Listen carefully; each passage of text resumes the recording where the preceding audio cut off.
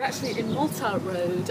Along this stretch of road we have 4 different kinds of road surfaces. We have our traditional road surface, then we also have 2 that are made of plastics that have been recycled, different kinds of plastics, and then a 3rd different one which is made from old tyres. And what we're doing is we're going to be testing to see how the new recycled materials bear up compared to what we've used to in the past, because what we want to do is use something that's good recycled material, but also doesn't actually reduce the quality of the surface that we're putting down.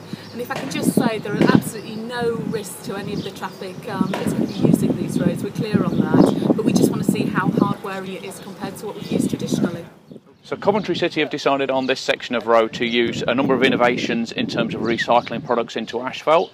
They're using rubber crumb tyres, but they're also taking Macreba's waste plastic products that are made from 100% recycled plastics that are added into the asphalt mix at the asphalt plant, delivered to site, no changes in the circumstances to lay on site, but allow the council to use a completely 100% recycled product to reduce the amount of bitumen going into their mix.